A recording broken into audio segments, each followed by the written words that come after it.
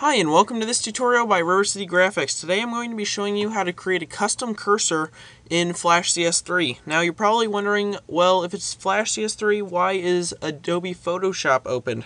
Well, we're going to be creating the cursor first and then I'm going to be showing you how to use it in Flash. So this isn't going to take very long in Photoshop. I just got an image off the internet. It's a sword. I figure that'll make a pretty good cursor. So I just put this in Photoshop, and I'm just going to grab it with the magic wand. There are better ways, but I'm just going to use that. So I'm just going to hold Alt. It's being dumb. I'm just going to hold Alt and click on the end of the blade there so I can make sure I get the whole thing. That looks like a pretty good selection. So I'm going to right-click with the marquee tool and do Layer via Cut. And I'll just, whoops, I deleted the wrong layer there. We're going to delete the white part of it. And now we can just grab our pen tool and get rid of this sheath here. We don't need that. We want the whole blade. So, right click after you make your selection. And I'm going to delete that by doing the same thing, the layer via cut. And it looks like I forgot a little bit down here, so I'm just going to erase it. Alright, so now we have our sword. And I am going to grab the outline of the sword by holding Control and clicking on this little icon next to the layer, and that'll put a selection around the image. I'm going to go to Select, Modify, Contract.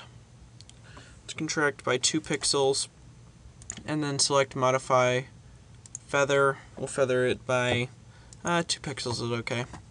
And then I'm going to do the marquee, right-click, Layer via Cut again, and we're going to delete the outline. It's looking a little fuzzy, but when we size it down to cursor size in Flash, it'll look perfectly fine. So I'm going to grab the eraser and just kind of brush up the handle here. Alright, that's looking good. So now I'm just going to do Image, Trim, and click Transparent Pixels on, and then all these are checked, and click OK. And basically what that does is it trims it down to wherever it touches on the very corner of your image. And this is kind of off screen here, but if you could see it, it's touching the very tip of the blade down there. So it just gets rid of all the excess. So now we're going to go to File, Save for Web and Devices, and it's going to bring up this. And we're just going to have it, looks good. We're just going to save as a PNG. Normally it's on GIF or JPEG, but I'm going to put it on PNG 24. So we'll save all the colors, and what this does is it saves it as a transparent document. So if you're ever wondering why or how to save things as transparencies and not on plain white, this is how you do it. Save as a PNG. So I'm just going to save that as Katana on my desktop. I already have one, so I'll just replace that. And then we're going to open up Flash. So now we're in Flash. Let me just size this up a little bit for you guys. Hold on, let me. Just being dumb. Size this up. I just got a basic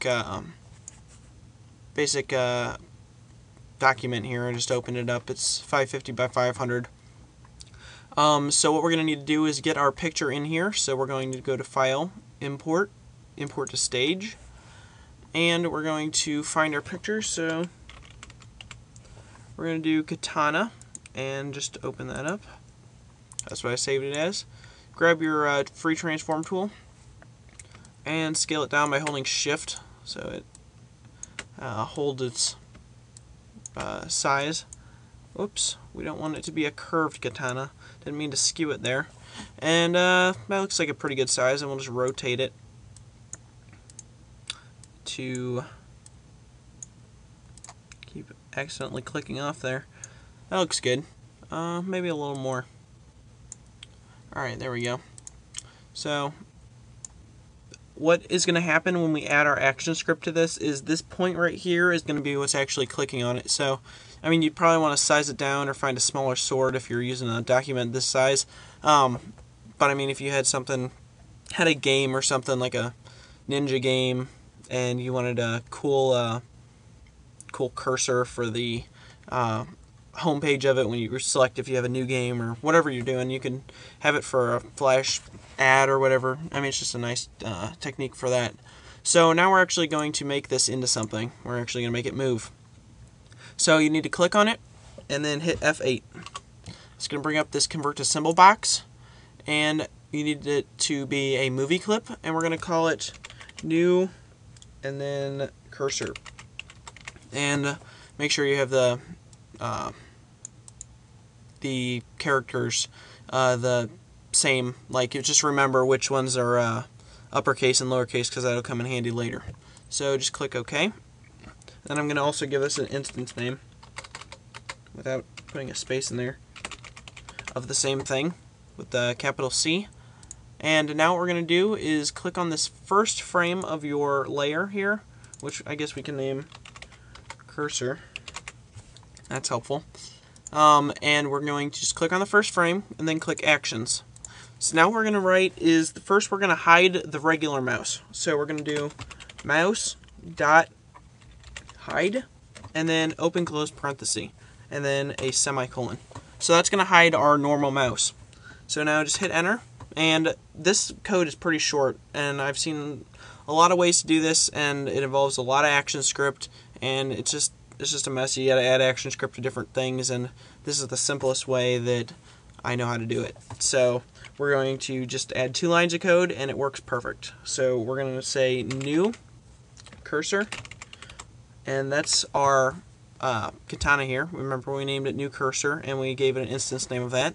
And then we're going to say dot, and then start, and then drag.